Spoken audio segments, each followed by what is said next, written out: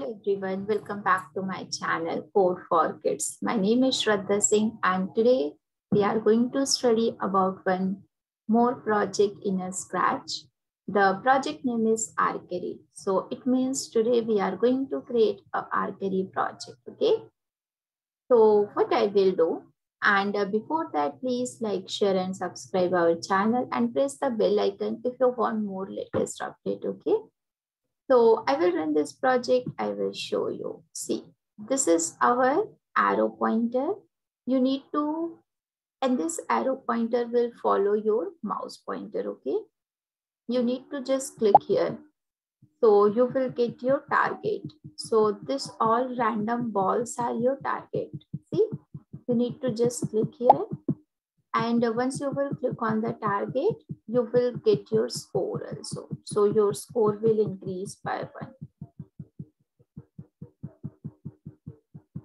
Okay, so this is our today's class project. See, now let's start this project. So first we need to take one new project. So we have to just search for Scratch. You need to click on scratch.mit.edu and here you will click on the create button. So once you will click on the create button, you will get your new project, okay? What I will do, first I will delete the cat. After that, what is our next step? We have to add some backdrop. So suppose I want this blue sky as my backdrop. Now we need to draw our sprites. So for sprite, we want arrow pointer. Okay. So how we will add that arrow pointer? You need to draw your arrow pointer. Okay. So how you will do that? You need to first select your color, whatever color you want, and then draw that. This, you need to just click on this circle. Here, what I will do, I will add some line here. Whatever color you want, you can select. Whatever width you want for your line, you can take that. After that, we want one more from here. So this is your arrow pointer. You have to rename it arrow pointer.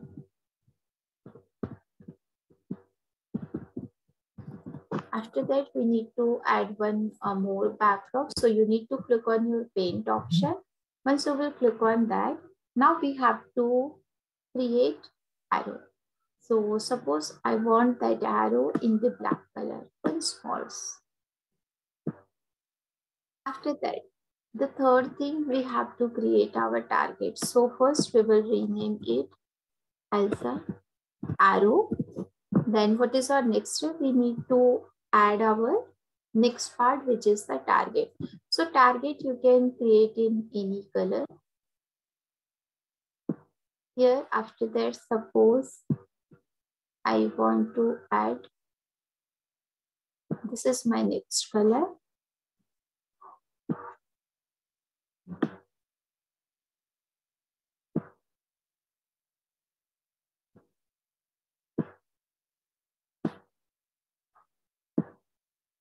Then whatever color you want, you can select that first. You can draw the circle. So this is my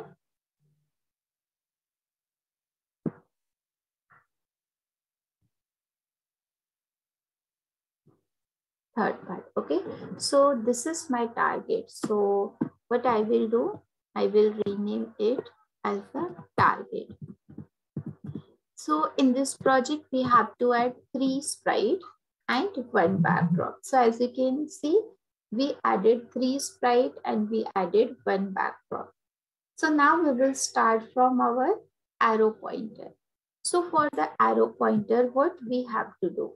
Okay, so because see, arrow pointer will follow your mouse pointer. So always we will start from event. When flag is clicked, So we want to go to the front layer where you will get that inside the looks. Once you will scroll down, you will go to your front layer. Okay. Then in the forever, we want to follow our mouse. So you need to just add your forever. Forever means if you want anything continuously again and again, so you have to add your forever. So here instead of go to random position, we will select mouse pointer. Now if I will run, as you can see, this will follow our mouse, okay?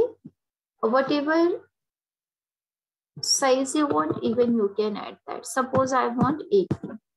Now if you will run, it will follow your mouse, okay? So this is our mouse pointer. After that, we will start for arrow. So in the arrow, again, see, always you have to start from when flag is clicked, okay? So we have to add one event. So now we have to create our score. Means when that will hit a target, your arrow will hit a target. So you will get a score. So how you will add that? You need to just click on variable, make a variable and write down your variable name score. So why we are using the variable? To store anything. If you want to store score, you need to create your variable. So variable act as a container. So again, we have to go to the front layer and we have to start our score from 0.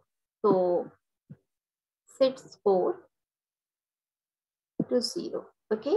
Now, again, this arrow will follow your mouse. Okay. So, and we want that continuously. So we will take the forever.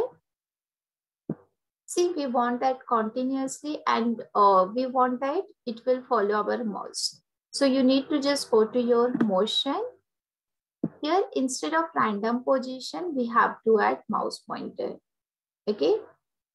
Now, again, we have to add one condition. If that will touch to your mouse down, so what will happen? Okay. So where you will get your condition inside the control, we have that. If where we will get our conditions here. So if mouse down, if your mouse will reach here, so what will happen? We have to hit our target, right? So again, we need to add our if that will touch to your target. So what is this? This is your target. So where you will get that inside the sensing, instead of touching mouse pointer, we have to take target. If that will touch to your target, you have to change your score by 1, right? You will increase your score. So instead of my variable, we will select score by 1. And suppose if you want to add any sound, even you can start your sound. Now see, if I will run, if you will hit here, okay? So what will happen? You are able to get the score. See? If you will hit, okay? See the score?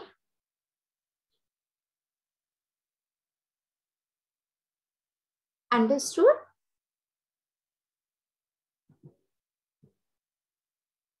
Okay. After that, we have to start the target, okay? So for the target, what we want? So we want multiple targets. Means we have to create a clone. Means we have to duplicate. So how you will start that? Again, you have to add some event when flag is clicked.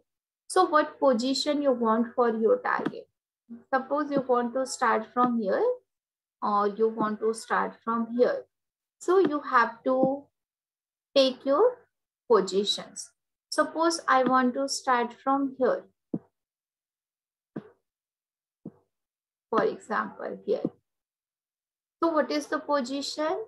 So you need to just go to the motion, take this, go to X and Y when flag is clicked. So how many times you want to repeat? How much clone you want? Okay. So suppose we want to repeat that 10 time or 5 time. So you need to take your repeat. Suppose we want only 6 clones and you have to just create a clone. So where you will get create clone of myself means you will get your duplicates. Okay. Now we have to move, right? So what you will do, you need to just take this forever.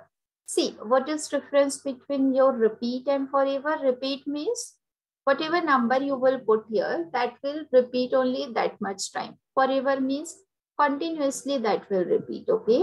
So here we want to move. So we want to move little bit. So instead of 10, we can select a 5. And if there will be age, because see here we have some ages, we have a 4 ages here, okay? So once you will scroll down, you will get if age, okay? Next part, what you have to do means when you will start your clone. So for every duplicate, we want like a that will work, okay? So you need to just go to the event, okay? And just click on your control, scroll down, you will get when I start as a clone. So where you want to go? So we want to go some random position, means that is not your fixed position. As you can see, you will get from any random position, not a fixed position, okay? So you have to select just random position. After that, in which point you want, okay? So you need to take your pointing direction. And we want the random values. So you need to just go to the operator, take the random values, means you have to go at any position. What is the random value we want? What direction you want? Suppose we want to move 180 means your up direction and up to down or left to right. Okay. Then we want to move continuously. So what we will do? We have to add this forever. Again, we want to move for each our clones also. So here you will take your move, okay? Again, if there will be age, so what will happen? That will return back. So you need to take if age on bounce, okay? Now, what will happen if that will touch to your mouse pointer, okay? So what you have to do, you have to apply some conditions. If, okay? And we want and, so where you will get that? Inside your operators, we have and. And means if your both condition will true. So first condition we have to take if that will touch to your mouse. Okay. So this is our first condition. It means when that will touch to your mouse.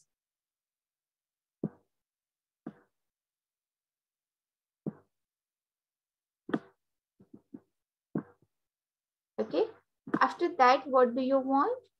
And if you touch like if you will mouse down. Okay. So what will happen?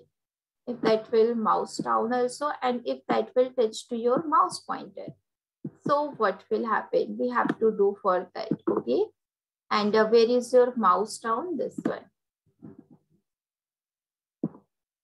So what will happen? We have to again just go to one random position. So you need to just select this, go to the random position. Now if you will run, see you will get multiple.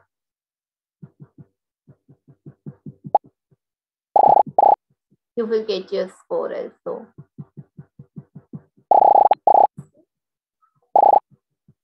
So this is our Archery project, okay? So in this way, we can create our Archery projects, okay? So how you will save your project? You need to first rename this Archery. You need to just click on share and click on copy the link. Copy this link from here and share with your family member, with your friends, okay? So thank you so much for watching this video, and please like, share and subscribe our channel and press the bell icon even in the comment box also. If you want any different project, just write down the project name and in next video you will get that. Okay, so thank you so much. Have a great day. Take care of yourself.